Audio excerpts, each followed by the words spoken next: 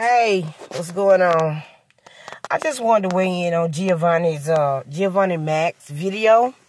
I mean, he said a lot of things in his video that were very, very interesting to me. I mean, he said a lot of stuff that was very interesting.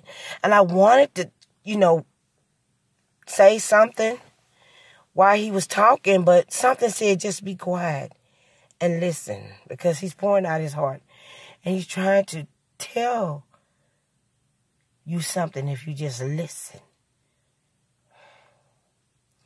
I almost lost it when he brought the tears in. I was like, when he was about to cry, I did. My heart melted for him and what he had to endure. And then I thought about it. I was like, well, maybe these young boys are exposed and predisposed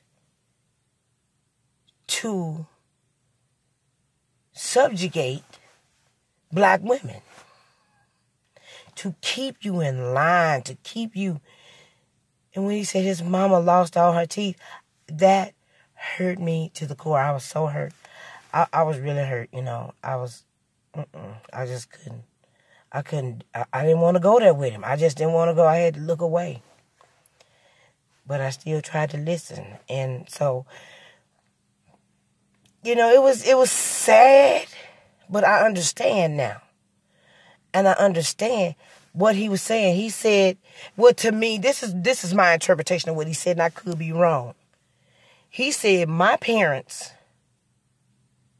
raised me in an affluent lifestyle. I lived good. I went to nice schools. I didn't use the etc. and stagnant poses in my speech. I was taught well, and I didn't use basically. And he dressed nice or whatever. And then another part, he said his dad didn't work, so that's not my business. But anyway, he was taken care of.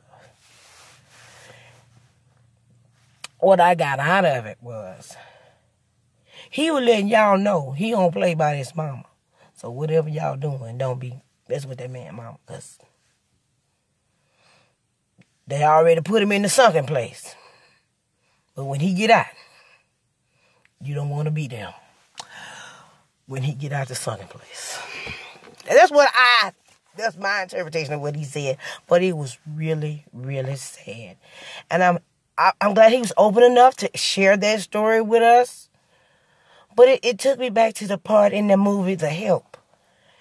When I remember when The Help, she was all mouth, and they couldn't control her. But when her husband got home, he beat her.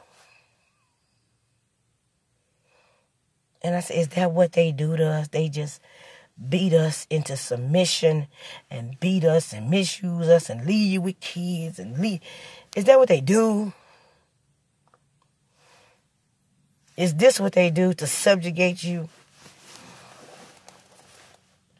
I don't know. This is just me ranting, because Giovanni got me to really thinking about what is really going on behind the mistreatment of the black female.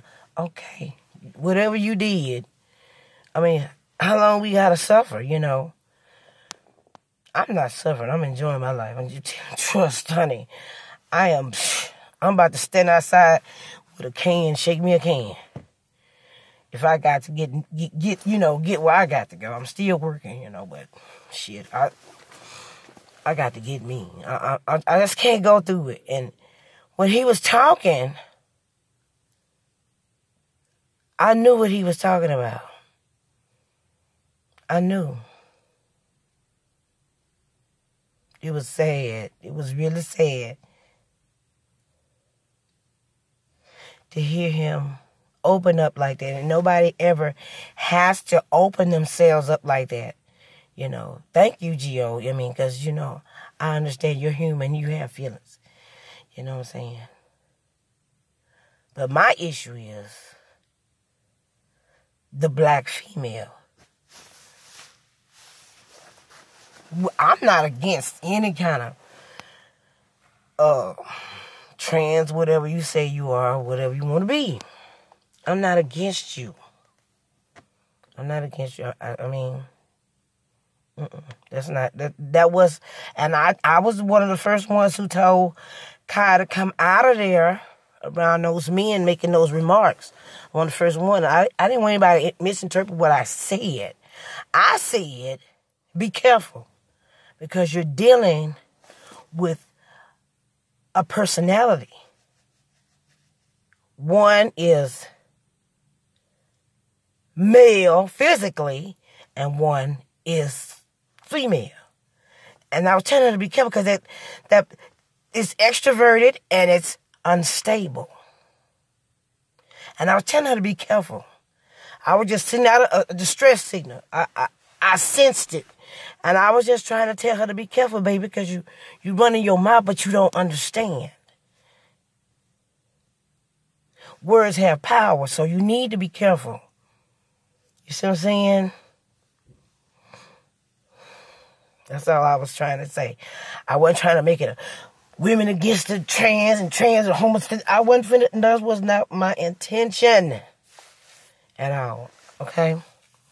I've hung around transsexuals. I've hung around them. And I understand,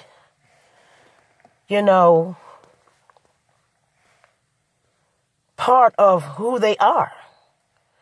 I'll just run you a little example. I had a friend, he dressed up every day nice, sharp. He stole his clothes or whatever back in the day. Dressed up, looked good, kept his hair fixed, fingernails, sang, played the music. He was a musician. He played the piano, and all that, dressed in his dress. And the pastor in the church accepted him, or whatever. But, one day he was over to the house, and I was just bouncing the basketball. Just casually bouncing the basketball. And I guess he was, noticing me bounce the basketball. And I was like, I bounced it toward him. And with no effort, he caught it with one hand. And then, for a few seconds, the tone of his voice deepened, and he started laughing in a man's, like, and I immediately realized that that's who he is. He may be dressed up like a female, but he caught that ball with no effort, and he noticed me noticing him, noticed me noticing him. If that made any sense. So I was just telling Kai to be careful. That's all I was saying. I didn't mean to start no controversy or whatever. And I won't tell anybody. You dealing with a personality that's unstable. And you should be careful. Tread lightly. Because they have strength and that's who they are.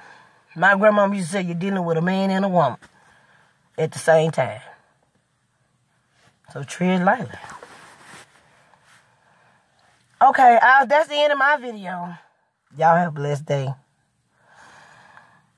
And I hope this works out. I am having separation anxiety right now because I can't watch the Queen's Court. That was one of my favorite things to do on Monday nights at 10 o'clock. And I liked it at 10 o'clock. I sure did. I am really going through it now. Because I had nothing to do now. I don't know what to do. I'm aged. I don't want to party. I don't want to go out and sit in my bed and laugh. That's what I want to do. Okay. Goodbye. See y'all later.